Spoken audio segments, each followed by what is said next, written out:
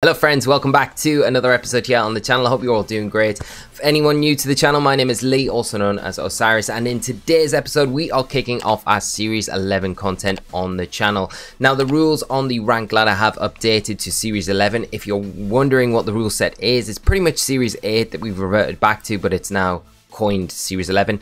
All the details will be linked down in the description. There'll be a link over to Cerebi where you can check out all the rule changes. Pretty much in a nutshell, it is Dynamax is back. We are allowed one restricted Pokemon per team, so that's your Zacian, your Calyrex, your Kyogre, Groudon sort of stuff, and then National Dex on top of that, as long as they have the battle ready mark and or the Galar symbol, you know, then they are eligible to be played in the format. So as I say, all the details will be linked down in the description if you're a bit sketchy about that.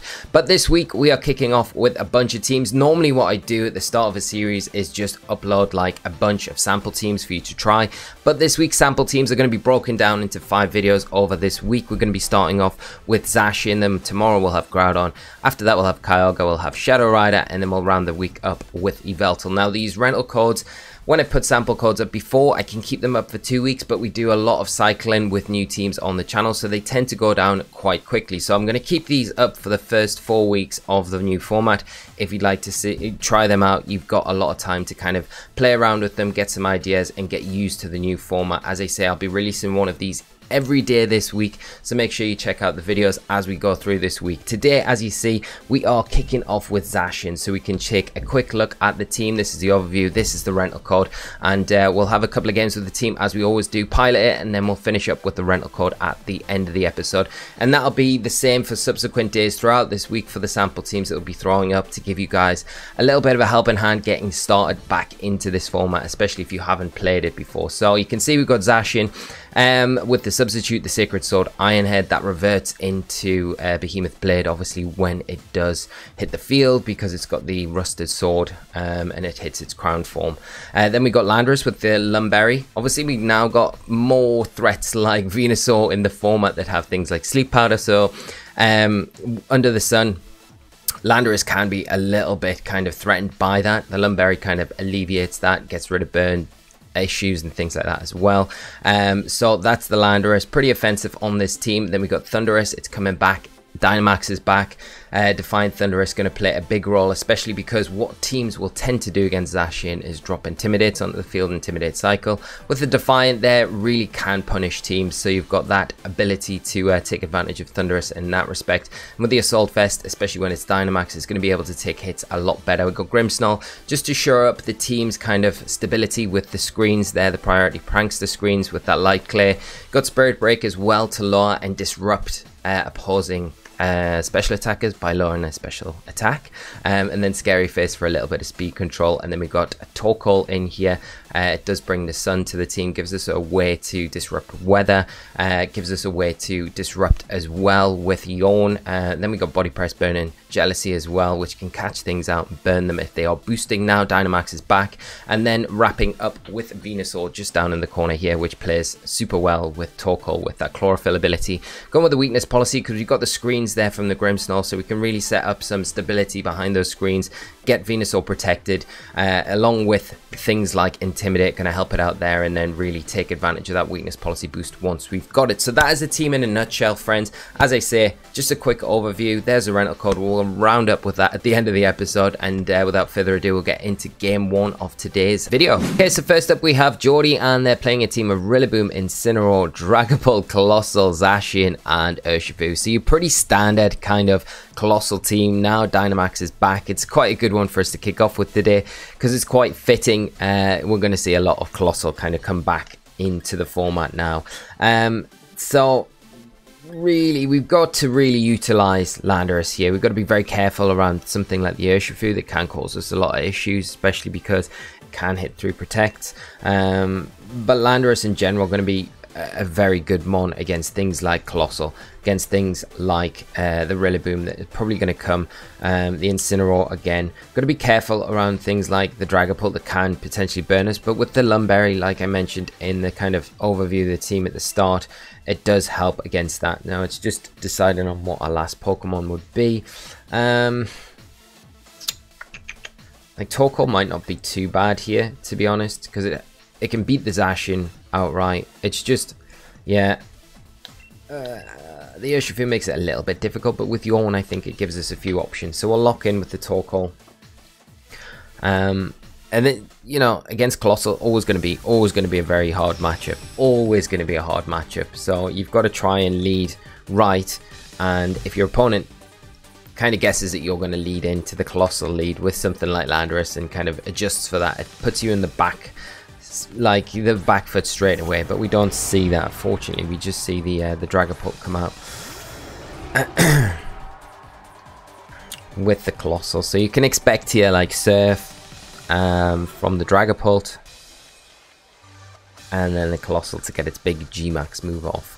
Now we got a couple of options here where we could potentially just Light Screen and then go for something like the max ground attack, or we could potentially go max fly into Dragapult, get the speed boost.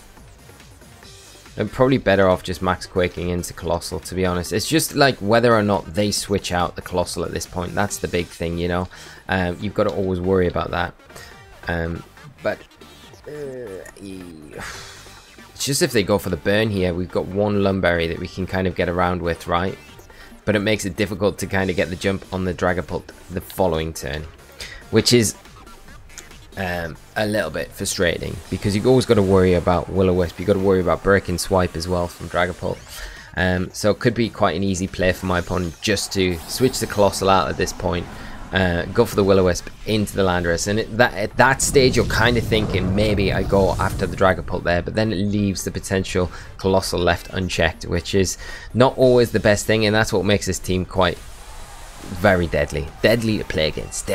Yeah, it makes it difficult to play against, you know, because it's got so much flexibility, so many options, and we've seen it through previous series how well it's done, kind of taken how many 3 out of 4 Players Cups, 3 out of 4, has it? I don't know, it's taken a lot anyway. Okay, so Colossal gonna go for its Gmax. We get the Light Screen up, which is going to help us against Colossal. Not going to help us too much if it is a physical variant, because that is something that we you have to think about as well. As we see the Surf come out, we'll proc the Steam Engine and the Weakness Policy.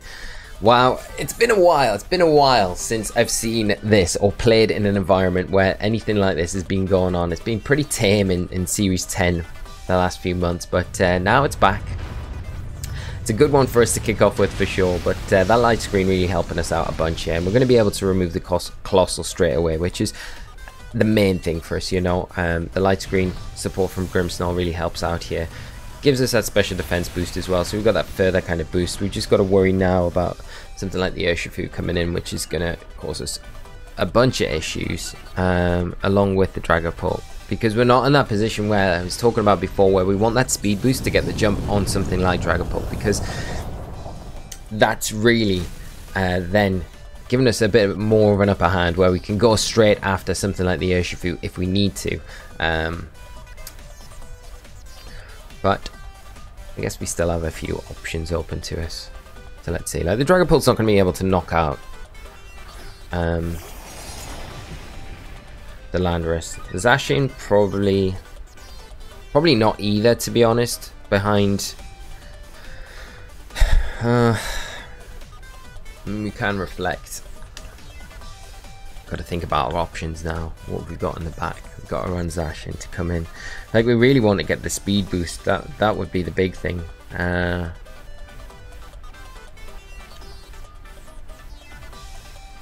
Max Airstream. But we're not then touching the Zacian, kind of leaving it alone again, and that's where the problem lies, you know. Do we allow it to get the sub up? Do we allow it to get a Sword Stance off? I think we Airstream into Dragapult, and I think we just go for a Reflect here. Because we may say sub to burn the max turns.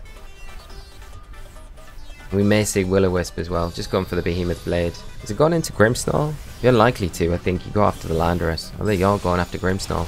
Well, that will take us down, but that opens the door for either our own Zacian to come in or our own Torkoal.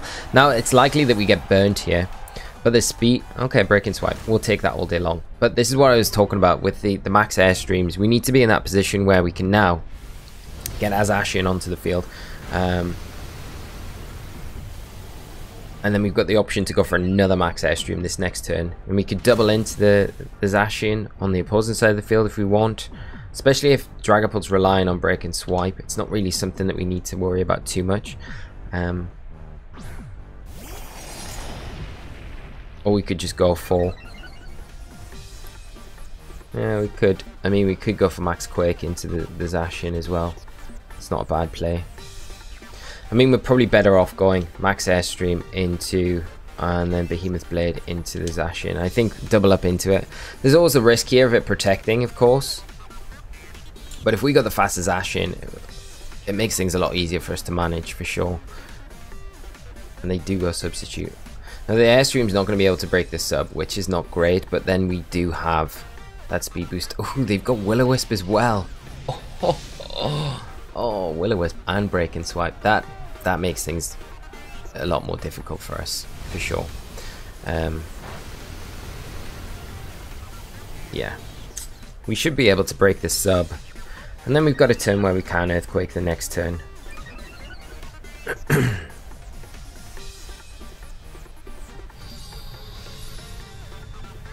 You got to remember as well, we still have Torkoal in the back, and it's unlikely that I don't think they have Incineroar, because I think you would have brought maybe Incineroar in before now. Yeah, and we've got the residual damage to kind of chip away at us. So you've got to think it's maybe Urshifu in the back, which makes it a little bit more difficult, especially with Torkoal. Win con for us is definitely if it's Rillaboom, of course. But then you got to worry about Rillaboom coming in and weakening our Earthquake now, which would be the big thing. So I think we do just Earthquake at this point, and I think we just protect with Zacian. And hope Rillaboom doesn't hit the field. Because although an Earthquake probably won't take down the opposing Zacian, it's going to put it in a range where Substitute's probably not a possibility anymore. And it'll do a good chunk of damage to the Dragapult as well. So, let's see. Oh, it does take the Zacian down. That's massive. It's huge. Critical hit. Okay. That's pretty big for us. That's huge for us, really. What we're going to see. I mean, we are -1. You have to remember that the Break and Swipe did come out into the Landorus, so this will put us down to -2. So that crit is absolutely massive for us. And whether it would have put the Zacian in sub-range is even questionable, you know. Urshifu is still going to be really obnoxious to kind of deal with. Although the Sun will kind of help out with that. And we do have Yawn, so we can put it to sleep. We can get rid of the Dragapult the next turn with Zacian. But it is Incineroar. Okay, well that's super fine. We just have to... we can't protect. We can't protect, which is a little bit annoying.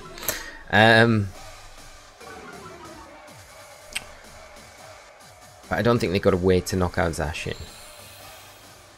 Yeah, so they either fake us out or we get to play another turn. So we just body press here and we go for the Behemoth Blade into the Dragapult. So they have to fake out Zacian here to save the Dragapult, really. And then Torkoal 1-on-1 versus the Incineroar is an easy matchup. I'm surprised it was the Incineroar in the back, to be honest. But minus... Oh, is this going to be... It should be enough. It should still be enough to take the Dragapult down. Yeah, it is. Like, we're burnt and then the Intimidate on top of that. So, like, -3. That stack. But it's going to be enough. There's the Flare Blitz coming out into Zacian. And then the Recoil. That'll just help us along the way with Body Press here. For Torkoal to kind of clean up. Now, we do get lucky. We do get lucky with that critical hit. But I think... even without the crit, if we're at a point where we can get rid of the Dragapult, then Torkoal can kind of clean up the Zacian and the Incineroar by itself, just because they're not going to be able to really put any amount of damage onto Torkoal that they really need to.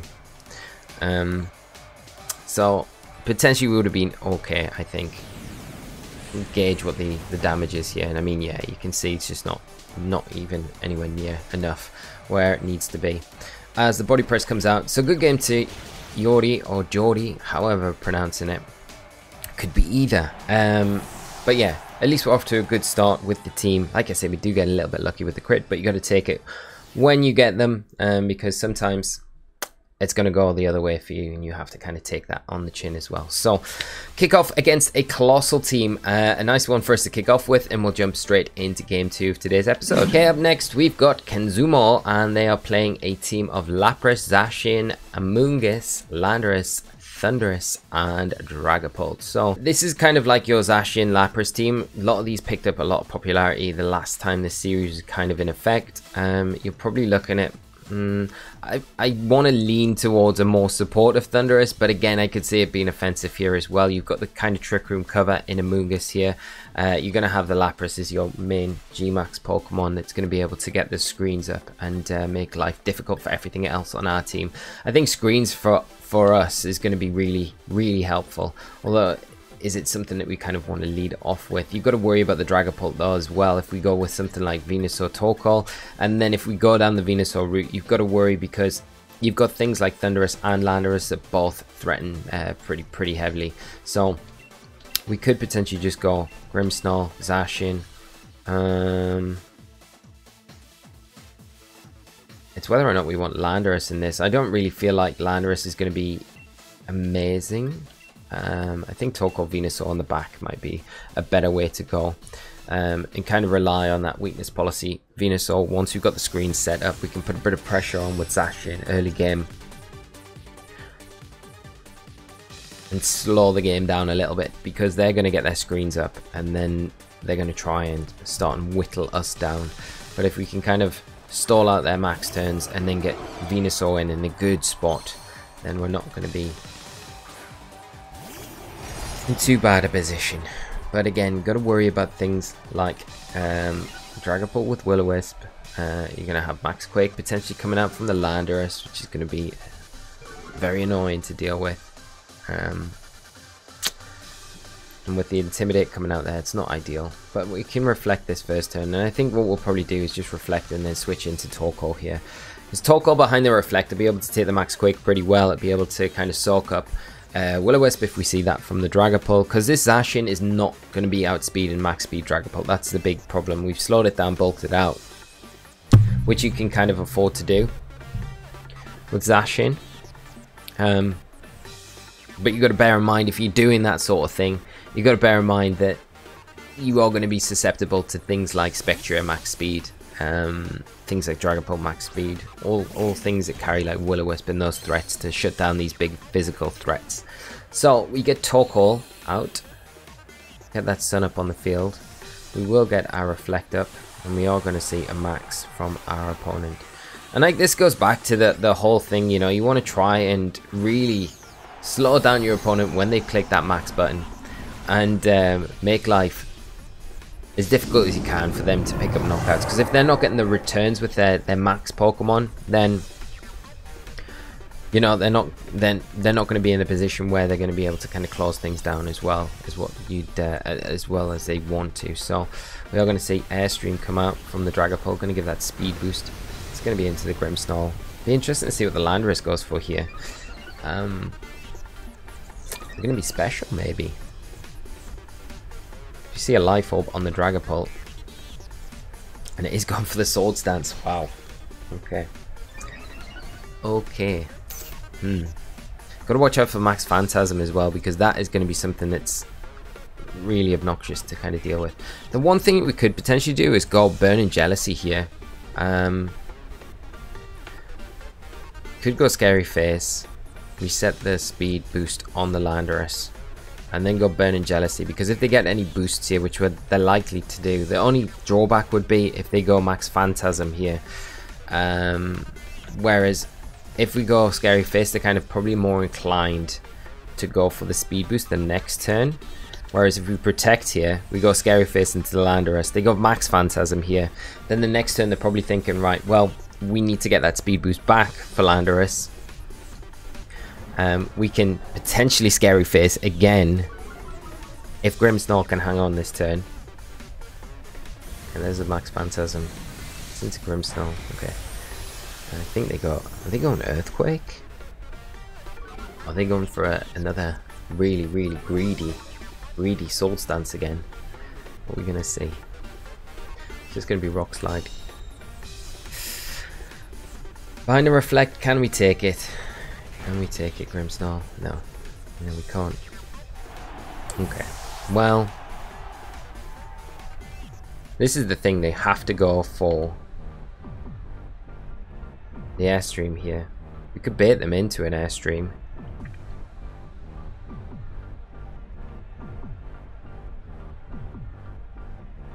Yeah, we could bait them into Airstream with Venusaur. And go Burning Jealousy. Because I think we'll take an attack from the Landorus anyway.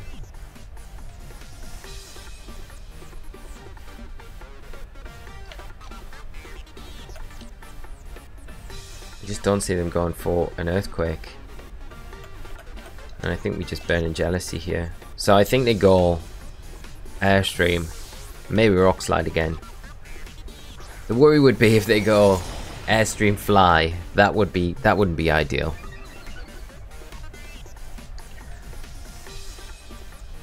So there's the Airstream.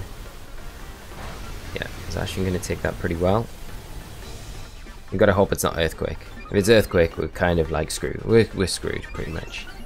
But the Burn and Jealousy will get the burn on both, which they're going Fly. Okay, that's not ideal. But we get the burn onto the Dragapult, which is good. And then the next turn, the Landorus will outspeed Zacian, so we'll be able to get it with Behemoth Blade the next turn, which is just still all right. You know, it's not the end of the world. And we're going to be able to get. Probably want to switch Torkoal out now to. I mean, we don't necessarily need to. We could Yawn. Let's see if they got Incineroar. They haven't got Incineroar. So, we can definitely get the Behemoth Blade. And then we can get Venusaur onto the field.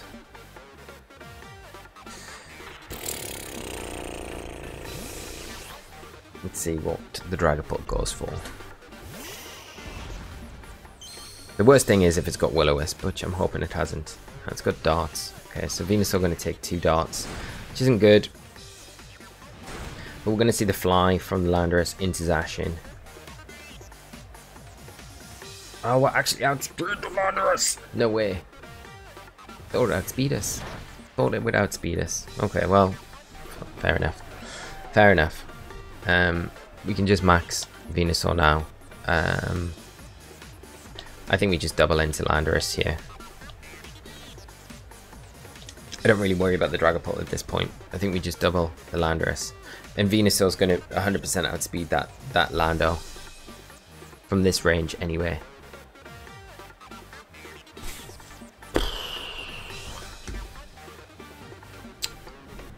Dragapult withdrawing.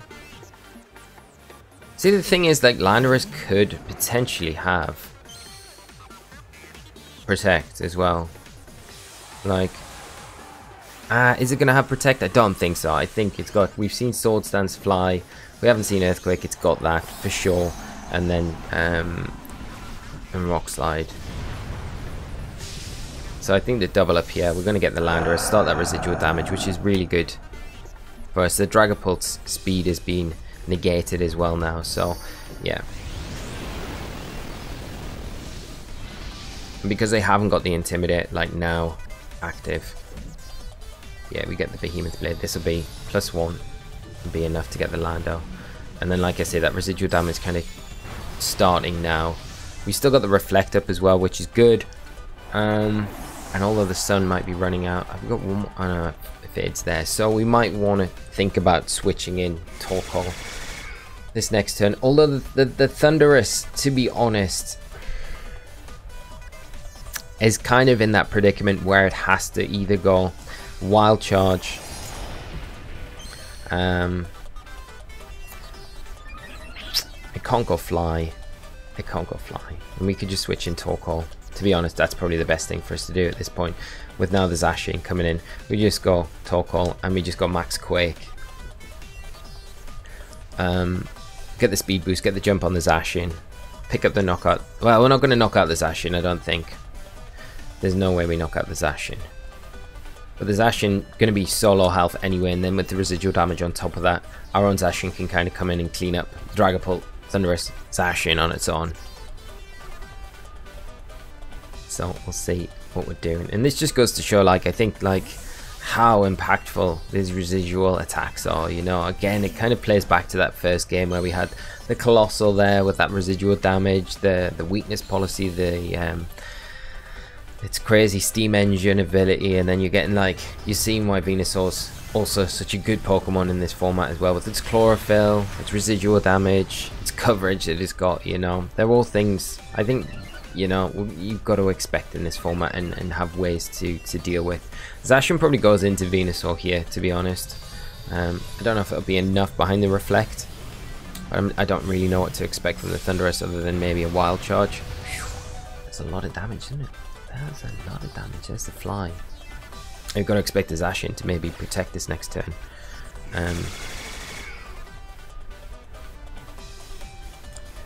Whereas we can just max guard here and go. I mean, we don't even need to. I think we just burn in Jealousy at this point and max guard Venusaur. Just avoid the Fly. Yeah, they're going to switch Zacian out, try and keep it for later on. I don't know if a Burning Jealousy will be in. No, I definitely won't. Maybe with. I don't think so. Not even with the residual damage here. We do get the max guard off though, so that'll block that Fly attack from the Thundurus. Drops it back down onto the field, and we'll get a Burning Jealousy from the Torkoal. Boosted by the sun, doing some decent damage. Yeah, it's not really enough, is it? It's not enough at all. We do get the crit as well on that Dragapult, but the residual damage here chipping away at everything pretty nicely. And like I say, we don't really need to worry too much about the Thundurus at this point. I think we can just probably go Earth Power into the Dragapult. It kind of covers the Zacian, switch back in if we're worried about that, and then we can just go for another Burning Jealousy into that Thundurus.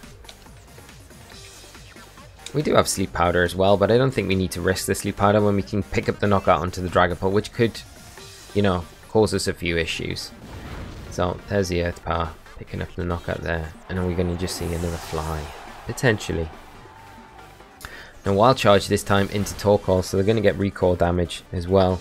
Burn Jealousy, I think, probably picks up the knockout now, single target with the Sun. Ooh, no, but the residual damage doing the job for us. So yeah, we got Zacian left, and with Venusaur in the Sun with that chlorophyll, the Reflect has gone, but against Torkoal as well, it's pretty difficult for my opponent to kind of come back at this point. So Zacian coming in, nice shiny one. I still haven't picked up my shiny Zacian yet. I need to go and get a code before that expires. But in this team, we've just got the regular old boring Zacian. Not boring, is it? But it'd be nice to have the shiny one. I should have done that, but I haven't had a chance to get into town to do that recently. Got a lot going on at home, so, and other stuff going on, so which has meant I haven't been able to get out to the shops. But very good game to my opponent there. I think we've had two decent games with the team today, kind of showcase how well it can kind of run against some of the bigger comps that we're going to see in the format going forward. So what we'll do now, friends, is we will wrap up today's episode with the rental code. All right, friends, here is today's rental team. As I mentioned at the start of the episode, if you do try it out, please, I hope you have a lot of fun with it. Let me know down in the comment section below what your thoughts are on the team, and how much you're looking forward, or maybe not so much looking forward, to Series 11 now. It has kicked off and Dynamax is back. So as I said earlier, we will be featuring a team every day this week, and they'll be the sample teams going forward. I'm not going to do them all in one video. I think it's more beneficial to do them in their separate videos and then have a couple of games with the team, talk about the team.